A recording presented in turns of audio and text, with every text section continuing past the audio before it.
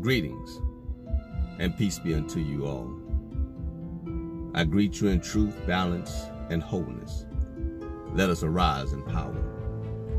Today is Thursday, November 25th, 2021. And this day is a day that the United States of America has declared it to be a national holiday called Thanksgiving.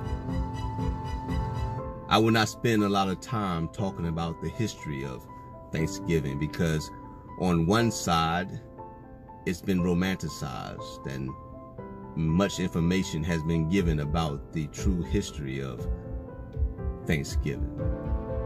And on the other side, those individuals that were here, the indigenous people of this land, consider this day to be a day of mourning because this is a reminder of how this land was taken away from them. Today, I recognize and remember the invasion and the colonization of this land. I recognize and remember the atrocities committed by intruders against the indigenous nations and people of this land.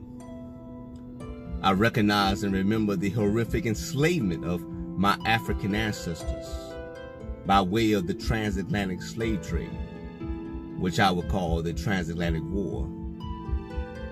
Those ancestors who were brought over here in chains and shackled on ships to this land and were enslaved even during the time that this so-called first Thanksgiving took place in this land. But in all, I give honor and I give thanks to the brave and powerful ancestors who fought and died for freedom on this land.